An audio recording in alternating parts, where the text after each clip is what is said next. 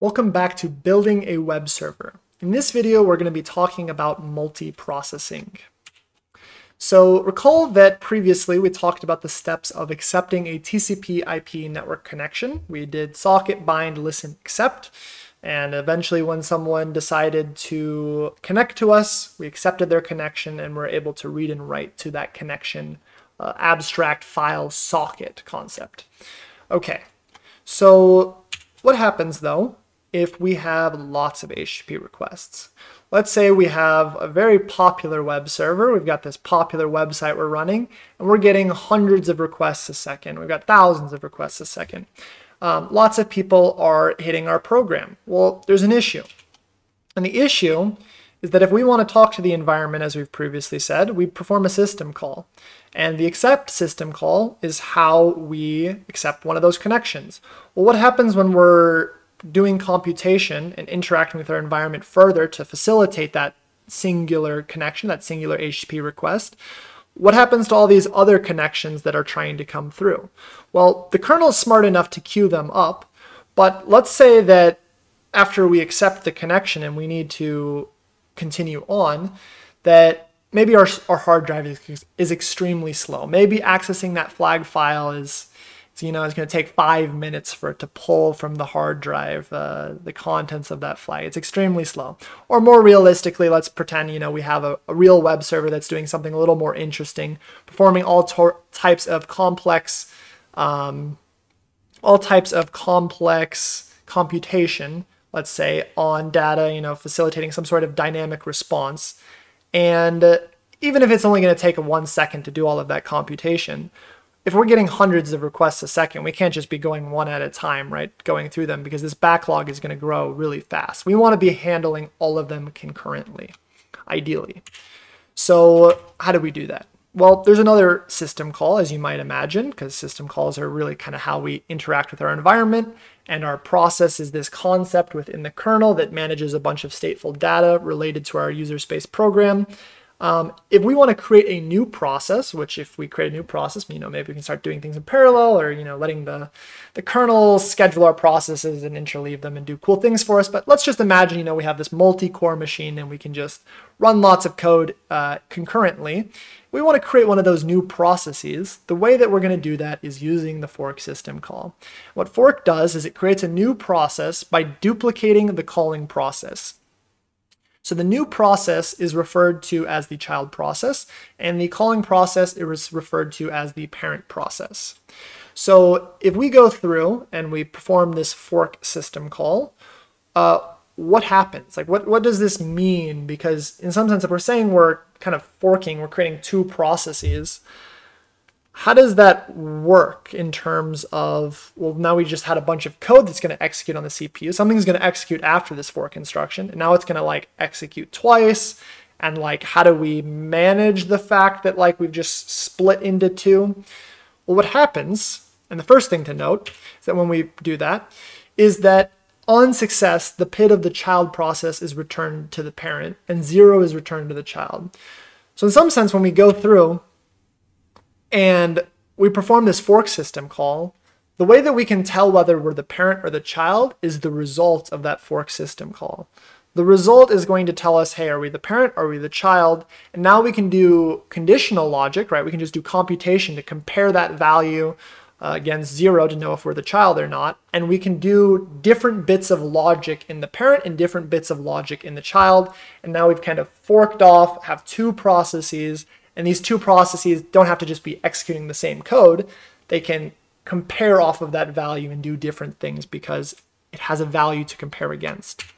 Another thing to note is that we've said that a process is managed in the kernel as kind of this just blob of data that's maintaining all of the important stateful information about the process.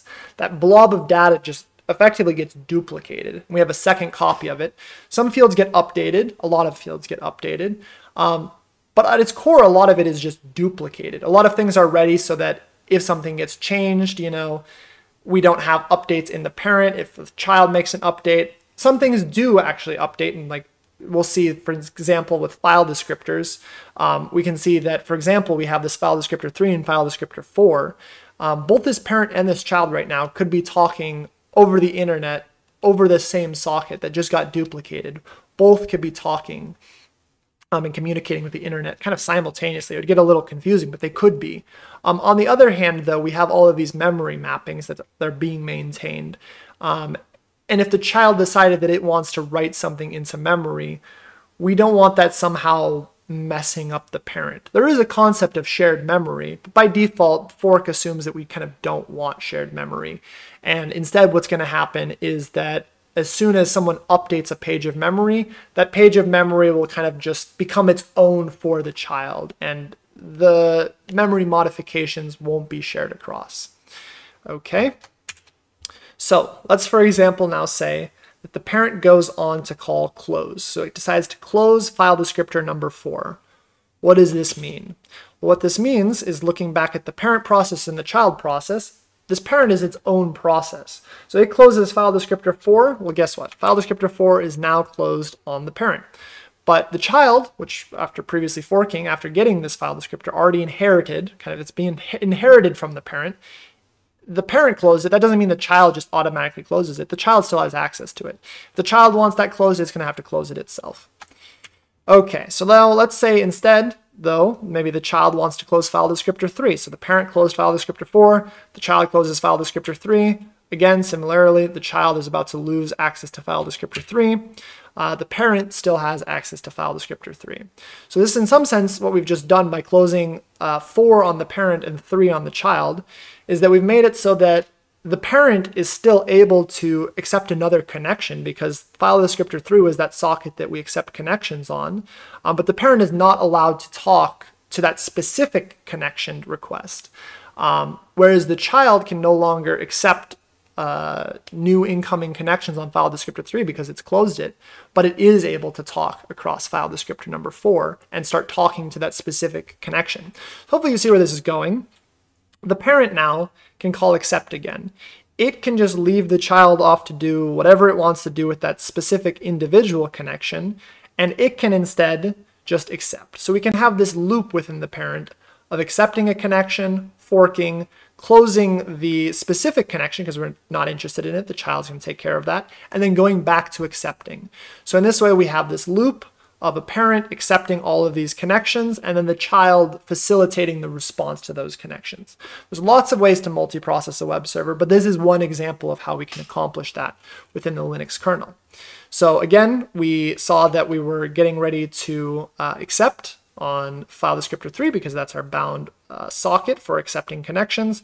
We accept, we get another file descriptor 4, and from there you can imagine now forking again and having a third process, kind of this parent process that's in this loop, and these two child processes kind of concurrently handling the response at the same time.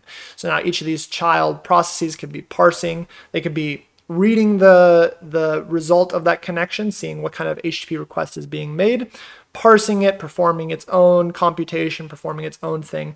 All of this, if we have lots of cores on our computer, could be all happening concurrently. We don't have lots of cores. The kernel, as it turns out, also has another feature, which is it'll do scheduling for us, and it'll just kind of keep rotating all of these processes who gets to execute at once.